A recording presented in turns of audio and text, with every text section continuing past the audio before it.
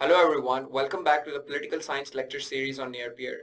In the previous lecture, we discussed different forms of government, and today we'll be looking at the political concepts, and particularly we'll be looking at the notion of liberty and its safeguards. जो liberty का concept है उसको अक्सर freedom के साथ conflate किया जाता है, although technically they are two different concepts. And secondly, इसको हम अगर define करने की कोशिश करें तो इसमें सबसे पहले जो element है वो इसको आप your ability to do what you wish to do. But in the politics, in the political thought, liberty के अंदर social, political और economic freedoms वो वाली involve होती हैं जो आप दूसरे community members के साथ enjoy करते हो.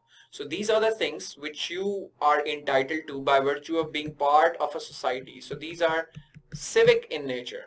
That is to say that you enjoy these freedoms by virtue of being part of a social group of a society. इसके दो essential elements हैं liberty के. The first is the absence of arbitrary restraints and the second is its responsible use under rule of law. The absence of arbitrary restraint के अंदर ये लफ्ज़ operative है, इसके अंदर बहुत important, the word arbitrary. Arbitrary means that something which is not defined, something which just happens by whim or just without any code of law.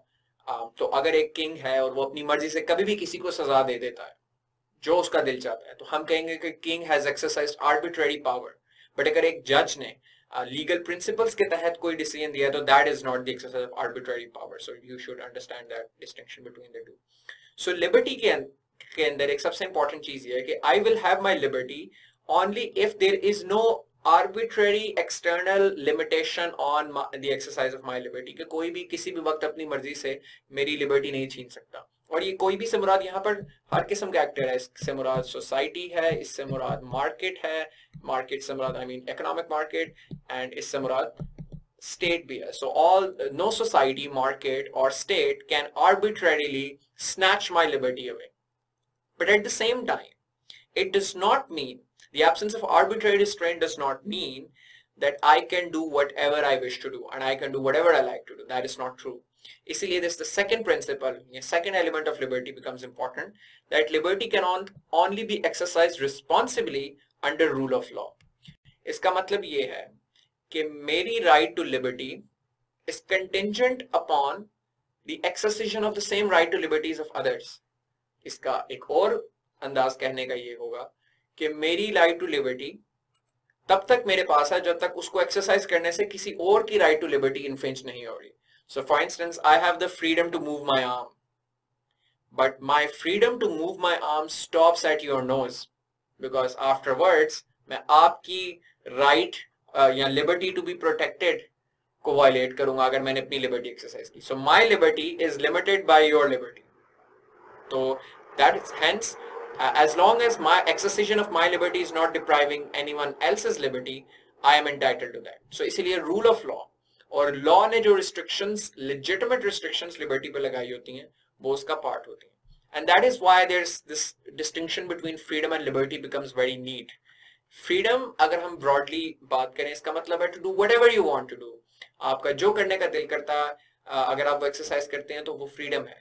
But that is not political liberty. Political liberty will always be checked by this one important factor कि क्या उसको इस्तेमाल करने से क्या आप दूसरों की लिबर्टी तो लिमिट नहीं कर रहे.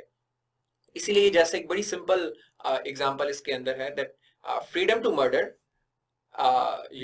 anyone has freedom to murder but you do not have a liberty to murder because otherwise you are depriving other one's right not to be harmed and you are depriving them of their right to life. So for this reason this idea of liberty is very much contingent upon the fact कि overall society की liberty protect होगी. इसीलिए कहा जाता है कि liberty by an individual is enjoyed in common with other people. कि liberty कभी भी individually आप exercise नहीं कर रहे होते, वो communal exercise हो रही होती है. Because मैं सिर्फ वो वाली liberties enjoy कर सकता हूँ जिनकी exercise करने से दूसरों की liberties hurt ना हो रही हो.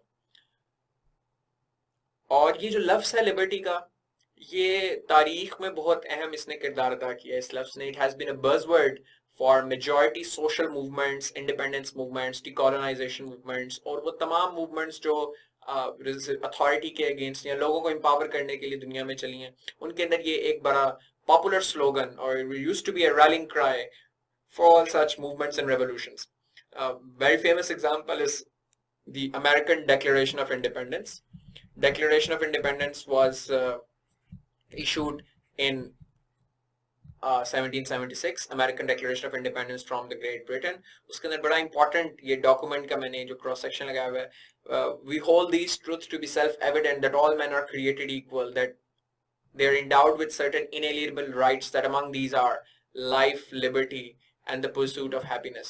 तो ये थॉमस जेफरसन ने ड्राफ्ट किया था constitution. It was inspired from the works of John Locke. John Locke ने भी right to life, liberty and property for the three cardinal rights in John locks book the true ट्रीटिसिस on government. तो उसका reference भी आप अपने question के अंदर डाल सकते हैं. Liberty, equality and fraternity, these are the French words for liberty, equality and fraternity. ये वाले तीन अल्फाज फ्रेंच रेवोल्यूशन के अंदर बहुत ज्यादा इंपॉर्टेंट इन्होंने रोल प्ले किया. तो in this sense these are two important examples of how liberty and its ideals have been used as a essential principle for movements for democratization, for independence, for resistance to state authority. The next important topic is the two types of liberties generally.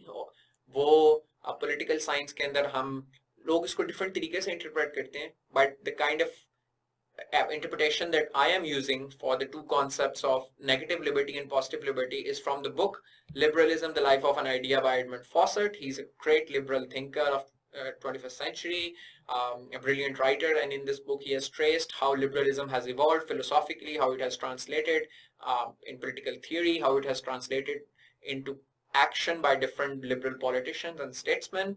तो उसके मुताबिक negative liberty का जो concept है उससे मुराद removal of formal restraints है.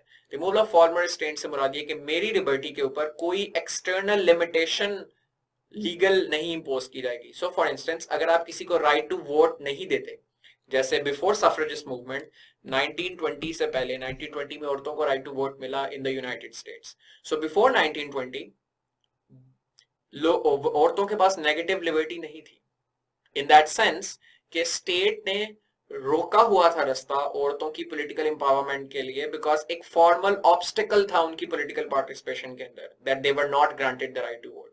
So negative liberty entails, hence the name negative, that you take away all the formal restraints in the path of individuals. So when women were granted the right to vote in 1920, वो legal obstacle और formal restraint उनके रास्ते से हटा दी गई थी.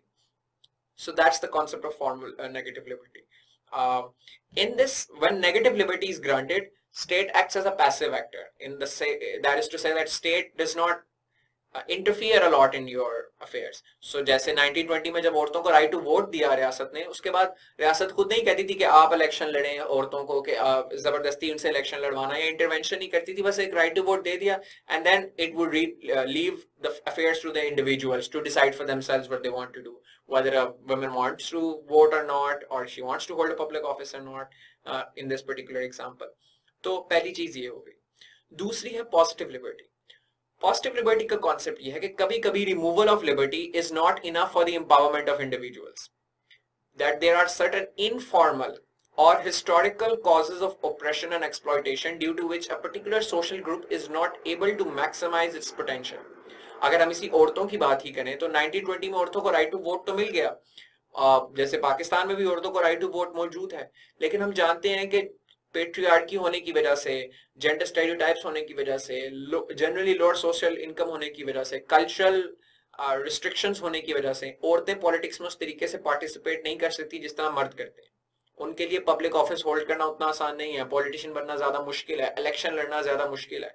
तो state ऐसी हालत में क्या करती है कि इंटरवीन करती है और एम्पावर करने के लिए स्पेशल कंडीशंस उनके लिए क्रिएट करती है, और इसके अंदर स्टेट एक एक्टिव एक्टर के तौर पे एक्ट करती है. पॉजिटिव लिबर्टी की एक मिसाल according to faucet is the idea of affirmative action. Affirmative action positive liberty की एक मिसाल है, जिसमें फॉर इंस्टेंस अगर हम औरतों की मिसाल लें पाकिस्तान में, तो कोटा जो दिया जाता है, gender Kota.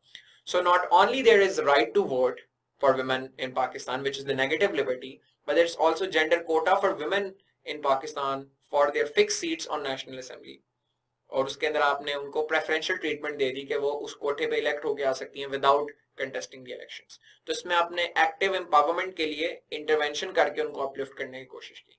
So these are the two slightly more nuanced concepts than what the conventional understanding of liberty is, and this particular contextual understanding is derived from the book that I've given here as a reference, जो कि आप paper में coat कर सकते हैं. और it's very important and it's very recommended कि आप इस तरह के references कोट करें. It gives an impression कि आप subject पे command रखते हैं और authority रखते हैं. The next important concept is which has been asked in the past papers as well, discuss liberty and its safeguards. हमने definition और उसकी थोड़ी discussion अभी की है. हम उसके safeguards discuss करेंगे. Safeguards से मुराद वो चीजें हैं कि which are very important for the protection of liberty. कि अगर हम चाहते हैं कि society में protection हो negative आपकी liberty की generally, तो उसके लिए कौन सी safeguards required हैं? So there are numerous safeguards. There is love for liberty, eternal vigilance, equality, democratic system, constitutional protection of human rights, separation of powers, decentralization of powers, rule of law, an active civil society. तो अब हम इनको बारी बारी go through करते हैं. So the first is the love for liberty.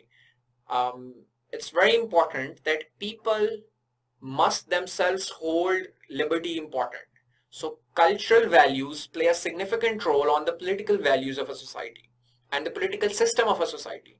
So अगर एक society के अंदर लोग अपनी liberty को value करते हैं, तो automatically it's a very important chain, right? Because एक democracy के अंदर in particular, people are supreme and hold sovereign power. वो vote करके लोगों को power में लेकर आते हैं और उनके रिप्रेजेंटेटिव लॉज बनाते हैं और वो लॉज इन टर्न लिबर्टी को प्रोटेक्ट करने के लिए इंपॉर्टेंट होते हैं लोगों की. तो अगर लोग लिबर्टी को इंपॉर्टेंट समझेंगे तो वो वोट उन लोगों को देंगे जो लिबर्टी को प्रोटेक्ट करना चाहेंगे और वो लोग आके फिर वही ऐसे लॉज बनाएंगे जो लिबर्टी को प्रोटेक्ट करेंगे. So the classical example here being the Western liberal democracies, where people generally regard their freedoms and liberties very important, and whenever there is an infringement upon their liberties, उसके ऊपर बहुत ज़्यादा वावेला मचाया जाता है, उसके ऊपर प्रोटेस्ट किए जाते हैं, काफ़ी सारी चीज़ें की जाती हैं. So the first thing is that liberty को important समझा जाए लोगों की तरफ से. Second is eternal vigilance. There is this quotation, very famous one, that vigilance is the price of liberty. कि आपको constant evaluation करनी है गवर्नमेंट की, उस पर नजर रखनी है. You have to act as a watchdog, and this vigilance would come from people, it would come from media, it would come from civil society organizations. But to keep government in check और उस पर नजर रखना और उस पर तनकीद करना और उसको ये सारी चीजें देखना बहुत इंपॉर्टेंट है कि कहीं रियासत अपनी पावर को abuse करते हुए लोगों की liberties violate तो नहीं कर रही. Third thing is equality, and this concept is slightly nuanced. It's said that there can't be liberty without equality. कि अगर एक सोसाइटी में इनइक्वालिटीज बहुत ज्यादा है, अगर एक तरफ बहुत अमीर तबका है और एक इंतहाई गरीब तबका है, तो इवन दो गरीब बंदे को लिबर्टी है to contest elections, but will he be able to? He will not be able to because he doesn't have the resources to contest election. He does not have the basic necessities of life. और कोई भी बंदा आकर उसे manoeuvre कर सकता है, उसको वो वोट बेचने पर मजबूर हो जाएगा, वो उसको कोई पैसे देकर खरीद सकता है वोट देने के लिए, तो वो अपने राइट टू वोट भी सही तरीके से एक्सरसाइज नहीं कर सकता if he is living in abject poverty. So gross inequalities do not make a conducive environment for the protection of liberty. So the removal of mass level inequalities or gross inequalities is very important, and the creation of equal systems is important to protect liberty. The fourth is democratic system. Democratic system liberty की protection के लिए सबसे important है because democratic system tends to be more liberal. इसके अंदर ज़्यादा accountability होती है क्योंकि constant cycles of elections होते हैं और उस elections के जरिए अगर कोई भी लोगों को oppress करता है, कोई exploit करता है, तो लोग उसे vote out कर देते हैं. There are other multiple levels of accountability. आपकी opposition होती है, अगर एक government गलत करती है तो opposition उस पे उसको accountable ठहराती है. तो इन सब चीज़ों की वजह से democratic systems are more accountable. They are more conducive for liberty. The fifth is, and by the way, इसके अंदर आप as an example easily quote कर सकते हैं कि Western liberal democracies have more freedoms, more rights, more liberties as compared to the monarchies जो हैं दुनिया में exist करती हैं Gulf countries के अंदर या otherwise, तो वहाँ पर rights और liberties as such exist नहीं करते. The fifth is the constitutional protection of fundamental rights. This is very important in the protection of liberty because जो constitutional provisions होती हैं they are enforceable in courts. तो वो provisions जो कि constitution इंश्राइन करता है, अगर स्टेट या कोई दूसरा बंदा वायलेट करता है तो the aggrieve party can take the accusers to the court and then force them कि वो कोर्ट फिर उनके फैसला हक में डिसीजन देती है. सो अगर कॉन्स्टिट्यूशनली फंडामेंटल राइट्स इंश्राइन हो तो उसका फायदा ये है कि अग्रीव पार्टी कोर्ट में जाकर अपना रिड्रेस करवा सकती है और अपनी लिबर्टी को रिस्टोर करवा सकती है. प्लस अगर कॉन्स्टिट्यूशन के अंदर फंडामेंटल राइट्स इंश्राइन है तो फिर रियासत को एक फोर्स्ड किया जाता है, रियासत को कॉन्स्टिट्यूशन फोर्स डायरेक्शन देता है कि आपने फंडामेंटल राइट्स और लिबर्टीज लोगों की लाजमी प्रोटेक्ट करनी है. Separation of powers and the independence of judiciary is also very important because again वो जो हमने पहले भी principle discuss किया था, because of separation of powers, power is not concentrated in one organ, वो divide रहती है power तीनों organs के अंदर, जिसकी वजह से no one organ is too powerful that it abuses its power in its own interest to oppress people and suppress their liberties. तो इस वजह से legislature, executive, judiciary आपस में separated रहती हैं और एक दूसरे पे check के तौर पे act करती हैं. But secondly, the independence of judiciary becomes important in this because अगर judiciary independent है तो ही वो constitution की protections कर सकती है. अगर judiciary is influenced और judiciary is controlled by legislator और executive तो वो फिर legislator और executive के हक में फैसले करेंगे, constitution के मुताबिक फैसले नहीं करेंगे and hence fundamental rights and liberties will not be protected. The seventh is the decentralization of power और इसमें the idea of federalism is important. that federalism इसीलिए मॉडल बनाया जाता है और पावर डिसेंट्रलाइज की जाती है प्रोविंसेस को लोकल गवर्नमेंट्स में और नीचे, ताकि पावर एक जगह पर कॉन्सेंट्रेट ना रहे, जिसकी वजह से आपका एक सेंटर आपका इतना मजबूत हो जाए कि वो लोगों को बाकी पेरिफेरीज की या दूसरे एरियाज की राइट्स और उनकी लिबर्टीज और उन चीजों को ओप्रेस करना शुरू कर दे. तो that is why decentralisation of power is also consistent with this principle of separation of power. So separation of powers में भी आइडिया ये है कि आप पावर एक्यूमुलेशन को मिनिमाइज करते हैं. डिसेंट्रलाइजेशन ऑफ पावर का भी आइडिया ये है कि आप top to bottom power devolve करें ताकि कोई एक ऑर्गन ज्यादा पावरफुल ना हो जाए. Rule of law is the idea that everyone is equal before law. अगर रूल ऑफ लॉ किसी कंट्री में नहीं है इसका मतलब है कि access to justice is a privilege, and if access to justice is privilege is not available to everyone, this means there can be no liberty. Because अगर rule of law नहीं है तो इसका मतलब a powerful person can snatch my liberty and get away with it. But if there is rule of law, then it would mean कि अगर कोई powerful आदमी, अमीर आदमी भी मेरी liberty को exploit करता है तो उसके खिलाफ फैसला भी आएगा और रियासत उसके खिलाफ action भी लेगी और मेरी liberty को फिर और ये एक deterrence mechanism create करेगा और कोई किसी की liberty क्वेल नहीं करेगा. लेकिन अगर एक मुआशरा ऐसा है कि कोई भी पावरफुल आदमी किसी के साथ ज्यादती करके उसकी लिबर्टी वायलेट करके and can get away with it, तो फिर ज्यादा बहुत सारे लोग इस तरह करेंगे और पावरफुल लोग ये बार बार करेंगे, and that is why in such a society liberty can not exist. So rule of law is sine qua non for liberty. Last is the presence of active civil society groups and non-governmental organizations. Non-government organizations, civil society groups are very important agents of protecting liberty because वो they do advocacy, वो litigation करते हैं, लोगों के behalf पे pro bono cases लड़ते हैं, वो प्रोटेस्ट करते हैं, वो गवर्नमेंट को फोर्स करते हैं, वो इंटरनेशनल प्रेशर बिल्ड करते हैं, वो ये सारी चीजें बिल्ड करते हैं कि लोगों की फ्रीडम्स और प्रोटेक्शंस, राइट्स जो हैं और लिबर्टीज जो है ना उनकी प्रोटेक्ट रहें. So this is a feature of the modern world, that this rise of social justice movements, आपकी Amnesty International है, you have Open Society Foundation, and these organizations which force governments to protect freedoms of their individual citizens, liberties of their citizens, rights of their citizens.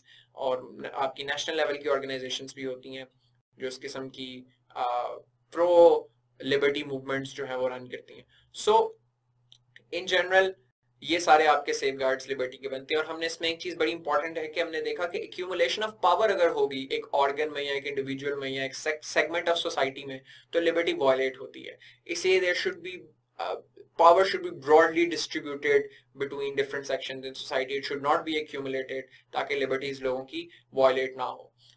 And as we have been progressing with the political science lecture, you're seeing this trend that how freedoms and rights and liberties are very important in the political thought of the philosophers, of the academics who have contributed to the theory of political science.